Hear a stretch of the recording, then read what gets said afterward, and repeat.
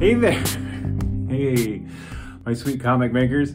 I forgot something in our last class, something that's so important and that I wanted to talk about, and I just totally biffed it. Sorry about that. I want to talk about character design and sketching and all the fun practice work and design work and getting to know your characters and environments that you can do if you have the time and the inclination. Do you have to do it? No, you don't. You don't have to do any of this stuff. Remember, you just got to make a comic, however you can make a comic. But sometimes it can be fun to take your characters and work on them, try and draw them from different poses and different angles. I have a cat and a horse that I have to fit into my comic, and I'm not good at drawing either one of those, so my preparatory drawings have cats and horses because I'm trying to figure out how to do it. The hardest part sometimes is finding a reference drawing that has the right pose for the drawing that I'm working on.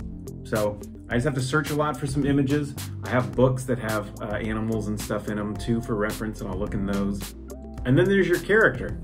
Trying to get your character to look like the same person when they're doing different things and wearing different expressions. So that's another really fun part, and you kind of get to know them as you draw them more and more and more and put them through these different emotional paces. So take some time, if you have the time, to put that in your sketchbook. Have a bunch of just scratch paper and just draw.